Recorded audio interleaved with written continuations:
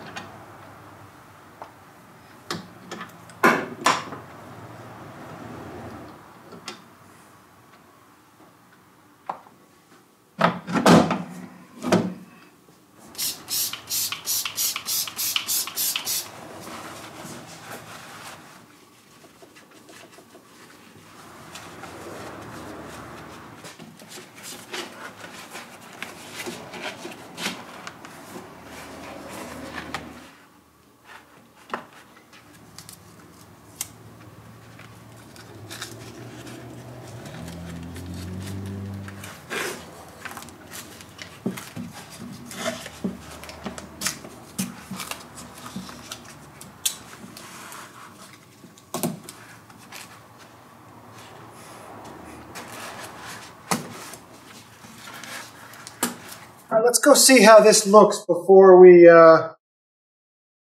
glue it for good.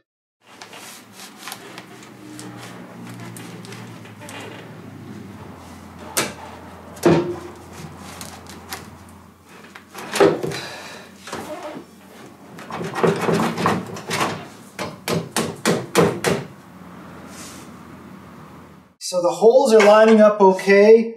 There's a grommet over here which is kind of getting crushed. I think I just have to be careful putting it back on.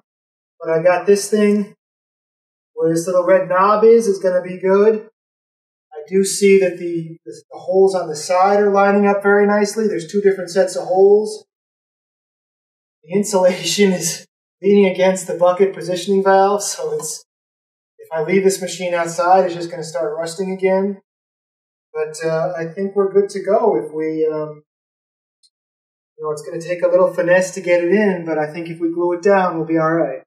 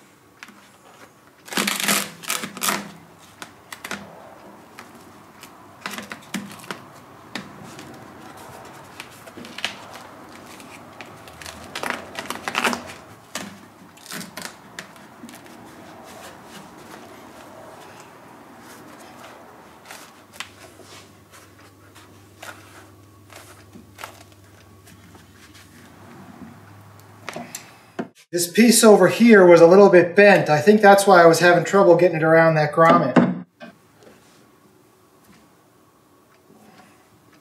Side with the red knob over here was also the side with the electrical connections. So all we need to do is thread these wires through. And then when this piece goes in, I know that it's got to be, aluminum pieces in here have to be upright, because the zerks are on top, and there'd be no other way to get in there without them upright. So then you can put these on as U-bolts. That's a job.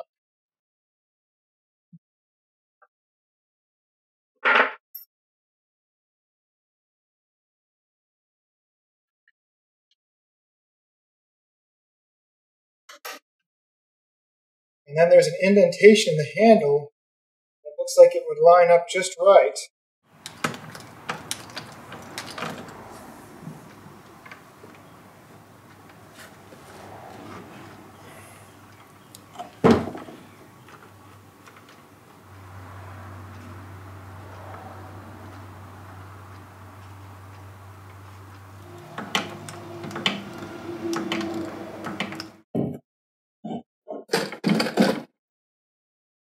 that's not upright. I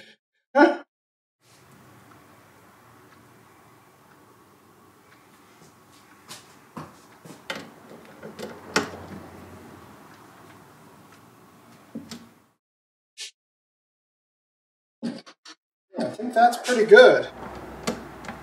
I don't want to crush the aluminum, so I'm going to stop myself there. Looks like they put a thread locker on this.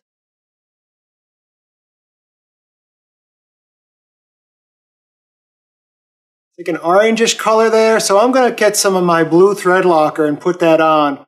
I'll redo the other one too. But there's no reason there should be orange, that's not rust, so I think there's some thread locker on these.